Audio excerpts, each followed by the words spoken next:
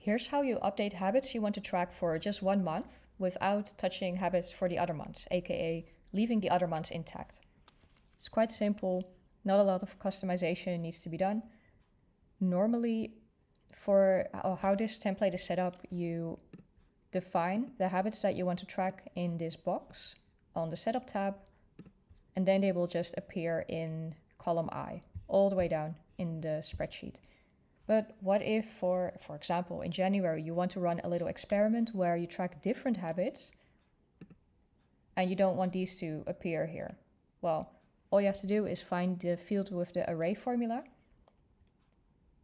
which you can find here. It's the top field where all the habits are being listed for 1 month. You delete it, all the other habits will disappear, and you will have the space or the fields empty for you to write whatever habits you want to track instead. It's a bit exaggerated, but we're pretending here. Yeah, that's it. That's how you customize your habits for 1 month only. And you can do the same for other months. And if you were to continue running this experiment into February, for example, but you still don't want to touch the habits that you quote normally track, you could, for example, select the habits you wrote here then you press Command C.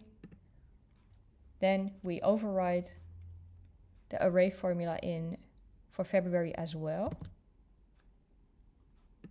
And that is how you customize individual habits for individual months. If you like this template or you want to try this template, you can get it for free in the Medium publication Google Sheets Geeks, for which I put a link in the description box. And if you want to support me financially, there's also a possibility to purchase it in the Sheets for Geeks Etsy shop. Either way, I hope this is helpful and that it helps you throughout 2025. Thanks for watching.